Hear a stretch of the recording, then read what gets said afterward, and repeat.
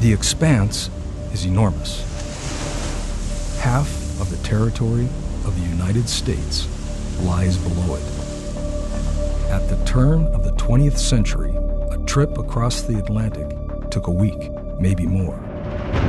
And hidden in this vast world, to anyone who dared cross it, were hazards, both natural and man-made. Enemy ships, and soon, submarines.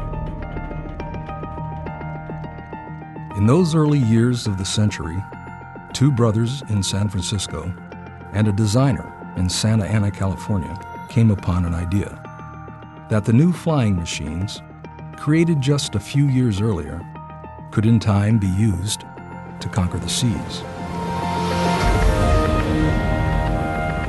And eventually, one aircraft would become the lasting symbol of maritime patrol.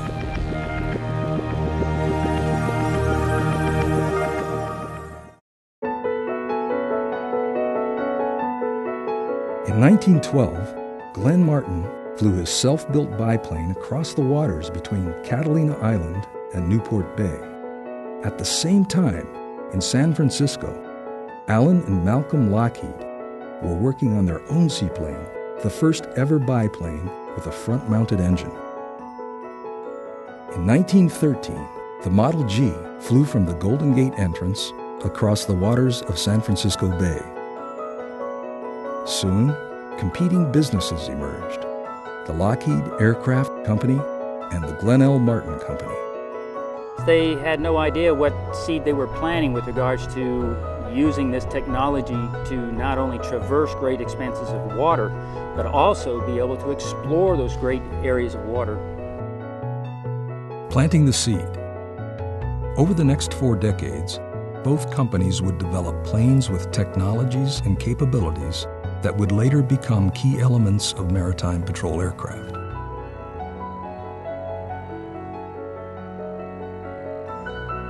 The Martin portfolio included historic giants such as the P-3M, the Mariner, the Mars seaplane, and the Marlin. Lockheed built venerable aeronautics icons, including the Hudson, Ventura, and the Harpoon. As the Cold War heated up, so did the threats. The U.S. and its allies feared a Soviet nuclear strike executed by a submarine. New threat required new technology.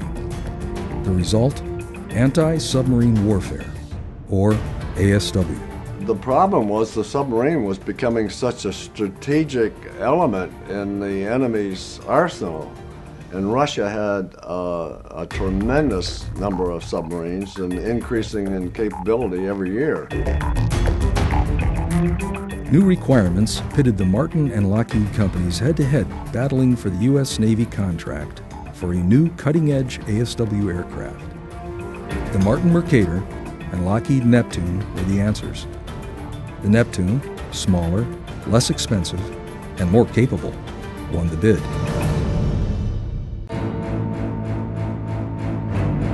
Over the next decade and a half, it would be fitted with the best surveillance tools, including sonobuoys, magnetic anomaly detectors, and a belly-mounted surface search radar. But by the late 1950s, even the Neptune wasn't enough to keep pace with the growing submarine threat. Neptune had seen its limits on the capabilities that were needed with the advances of submarine. They needed an aircraft that could have a longer endurance, greater range, and longer on-station time with better weaponry. In 1957, development began. Lockheed Corporation chose to work off the design of its L-188 Electra.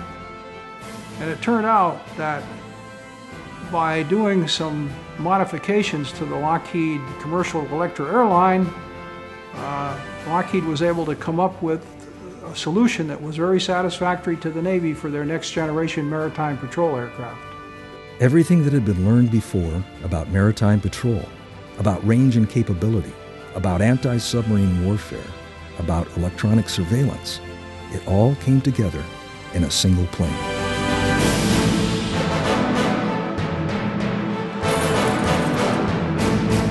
Lockheed P-3 Orion. The P-3 was, without question, on day one, was the most advanced maritime patrol airplane in the world. This government, as promised, has maintained the closest surveillance of the Soviet military buildup on the island of Cuba. This new plane quickly gained international attention, flying blockade patrols during the Cuban Missile Crisis. Because of the publicity that came with the Cuban Missile Crisis, the P-3 Orion became a household name. Later that decade, it took on a variety of missions during the Vietnam War. And during the 60s, international operators got on board. The aircraft's capabilities continued to grow too. First, the P-3A, then the P-3B, and by 1969, the P-3C was in service. The difference between the P-3B, which was the best thing available, and the P-3C was a conversion from analog technology to digital technology. It was a eureka moment when we started to realize what this was doing for us. In the 1970s, 3 more international operators. Meanwhile, the world was changing, and so was the P-3. Once just a sub-hunter, it shined in new roles, fighting forest fires, tracking down drug runners, or watching over fishery and wildlife areas. So again, just a testament to its versatility of the design and capability of this aircraft. In the 1980s, Japan and Portugal became operators, and the P-3C Update 3 made its debut.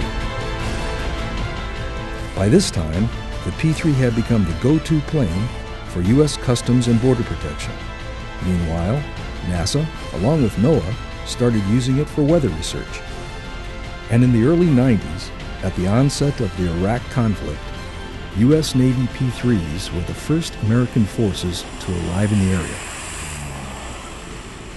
That decade, 5 more countries became P-3 operators.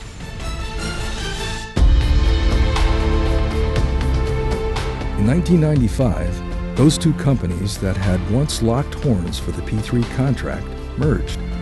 Ironically, at the same time, the last P-3 rolled off the production line. It all came to an end for me when I gave the farewell speech at the delivery of the last P-3C to the United States Navy. I think it was a melancholy moment for everybody when the P-3C production finally came to an end. Although production stopped, new technology ensured that global P-3 operators could add at least 2 more decades to fleet life. First wing is now in production on Orion Way. In 2008, the P-3 Midlife Upgrade Program, adding even more life to this critical aircraft. The 21st century also saw 3 more countries join the P-3 family as Orion operators.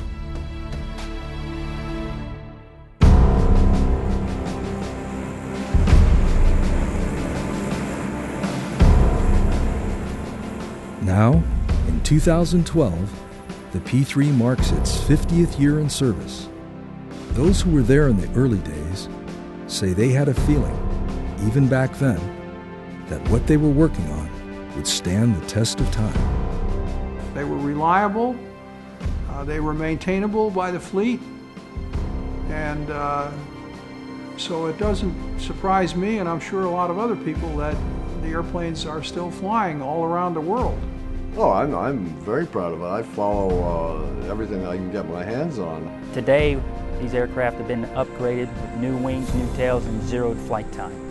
So now it's a brand new airplane ready for another couple decades of service to the country. Oh, that airplane's going to be around, what's this, 2012? I wouldn't be surprised it's still around in 2030. From the Cuban Missile Crisis in 1962, all the way to the current conflicts in the Middle East, the P-3 has and continues to be a key asset in gathering intelligence. Every day, in all parts of the world, it guards coastlines, fights against piracy, intercepts drugs, and of course, as always, out there over the vast ocean, the first line of defense against enemy intruders and submarines.